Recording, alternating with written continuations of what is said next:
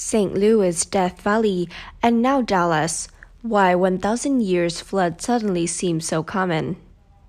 Dallas has joined 4 other U.S. communities that have recently experienced hot and then suddenly much too wet summer. Extreme rainfall hammered the Dallas areas Monday, killing at least 1 person, requiring hundreds of rescue and adding the city to a list of communities in the nation that saw precipitation so intense that it was expected just once in a millennium. Some parts of Dallas saw more than 13 inches of precipitation in 12 hours, according to the city's water utility, enough to exceed the market set by the National Oceanic and Atmosphere Administration for a 1 in 1,000 years precipitations event. Elsewhere, heavy rain left 37 people dead in eastern Kentucky, closed all roadways in the Death Valley National Parks near the California-Nevada border, forced rescue in suburban St. Louis, and sent vehicles into ditches in southern Illinois. Each of these storms has been described as a 1 in 1,000 years event, meaning that each year there's a 1% chance this could happen based on historical data. But climate researchers say a warmer atmosphere has reduced the potential for extreme rainfall and damaging flooding.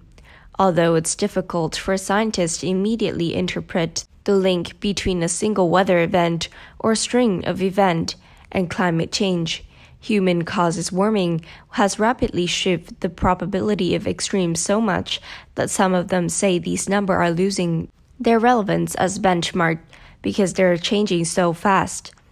It's very concerning, this whole concept of returning period. The 1 in 1,000 year storm doesn't really hold up anymore.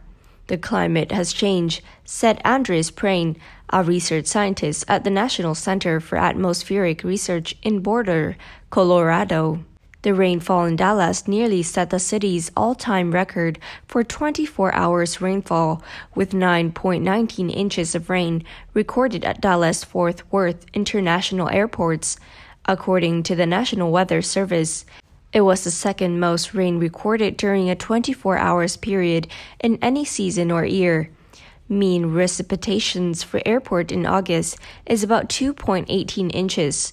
Rainfall total throughout the metropolitan area were uneven, according to Jennifer Dunn, a Fort Worth-based meteorologist with the Weather Service. Hard-hit areas saw flash flooding, particularly on roads and concrete infrastructure, not designed for such intense precipitation, Dunn said. Before Monday, northern Texas remained mired in exceptional droughts, according to the U.S. Drought Monitor. We have seen some very high rainfall total that definitely are helping to evaluate some of the ongoing drought condition, Dunn said. In some area, it's not going to be enough to erase the defects.